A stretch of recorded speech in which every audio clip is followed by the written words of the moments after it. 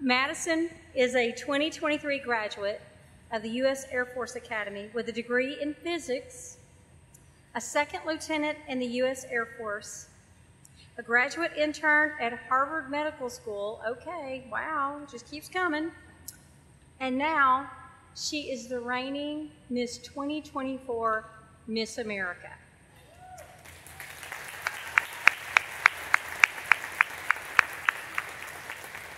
So I just want to say she is just killing it on all levels, as are so many other of our alumni. But right now, I'd like for you to help me welcome to the stage this amazing woman, Miss Madison Marsh.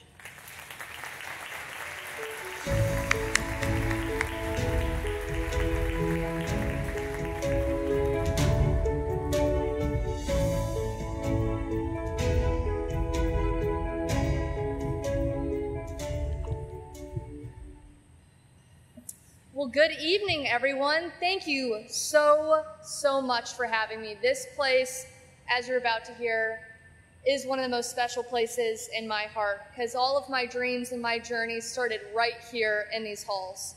So back in 2016, quite a bit of time ago, I stepped into space camp with a burning desire to become an astronaut.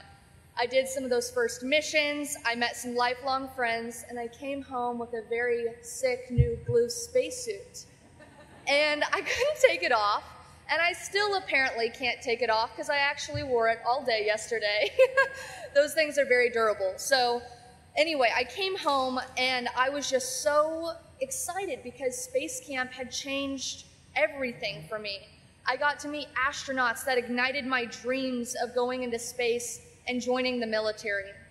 I got to be immersed in the world of STEM because here you're not just learning from textbooks.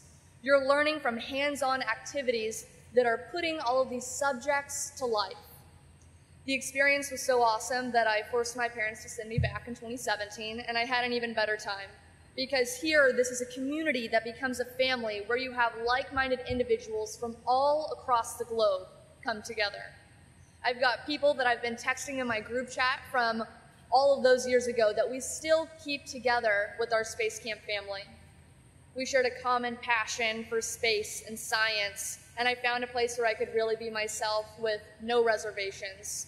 I could feel a place of belonging, and that was empowering, and it was the lessons here that propelled me really throughout the rest of my career, because space camp did more than just fuel my desire and love to go to space, and instilled the courage to achieve my dreams. So because of space camp, I did what any young kid would do, and I made like a 30-year-long plan for my entire career. So it started out with flying planes, going into the Air Force Academy, joining the military, maybe flying a fighter plane, and then going on to go be a test pilot, and then becoming an astronaut.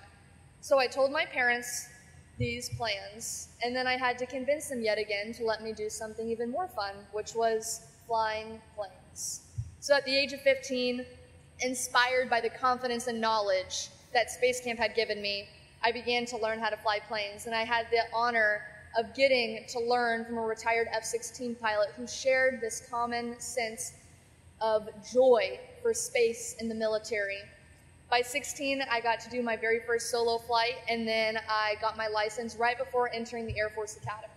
The Air Force Academy was my biggest dream, and I really would not have gone there if I had not spoken to the astronauts here at Space Camp. So in 2019, I went to basic and got yelled at a time or two, or a lot, for a very long period of time. And then once I had gotten through basic, I started to dive more into this plan because I got to check off that first box on this road.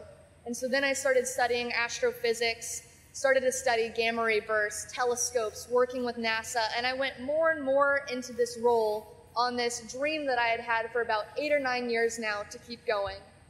But as I kept going deeper into my studies, I had realized that I didn't want to be an astronaut anymore. And I had spent so many years working on it. But it was okay because of the time that I put into being an astronaut and the time that I had set aside and worked hard had opened up other doors for me.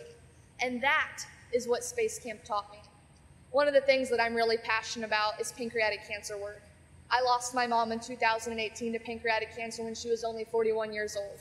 She was misdiagnosed, she didn't have any of the symptoms, and that changed my life. So I realized at the Air Force Academy that my true passion wasn't going to space anymore, but it was helping people with pancreatic cancer. And so I understood that my dreams were going to change, and that's okay. We all outgrow, we all change, and we have to find our true passions. And Space Camp was where I found the courage to indulge in those true passions and to make a difference. So in 2023, I decided to kind of change courses, and instead of going to get a PhD in physics, I decided to apply to Harvard to go continue public policy. I commissioned into the Air Force as a second lieutenant, and I embraced my passion and commitment to my nation by not only putting on the uniform, but now going to go help the people that are like my mom and need it the most. So even though that dream of being an astronaut has evolved, it was the foundation that Space Camp provided that remains unchanged all these years later. It was the skills and the confidence and the friends that I made along the way that were instrumental in making me and my friends who we are today. It was my starting point, and it was a journey that took lots and lots of unexpected turns along the way. But they each taught me the personal and professional growth that I needed to serve. The importance of perseverance, the importance of overcoming the odds in a time where you just don't think you can do it. And through those aspirations shifting from space to different service, the essence of the dreams from Space Camp are still well and alive today. I stand here and I'm proud to say that Space Camp is more than a childhood dream. It was a catalyst that propelled a future with purpose and passion. And I think a lot of us in this room can say that too. It's a testament to the power of immersive learning experiences and the importance of nurturing our youth to dream big and reach for well beyond the stars. This is a family here that is so much more than just teaching kids about space. This was leadership development, it was community, it was excitement about STEM and giving you the inspiration to beat all odds. And I know that no matter the path that I take or any of us in the audience, our passion started right here in these halls, in this very place, in the dorms, in the simulators, and maybe even on Moonshot, because I definitely went back and did that today.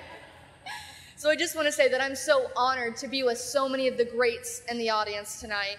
For all of the inductees for the Space Camp Hall of Fame, you are the ones that drive and inspire our next generation, and you are what makes Space Camp what it is. Truly, Space Camp would not be what it is without the volunteers and the people that come back year after year. And Jen, who is my Space Camp trainer, she's somewhere in the audience, she's been with me this whole time. It's people like this that inspire our next generation to keep going. So I just want to say thank you to everyone, because I owe everything to Space Camp. Everything that I've accomplished started right here. And I come back because you all taught me and teach kids year after year that the sky is not the limit. Thank you very much.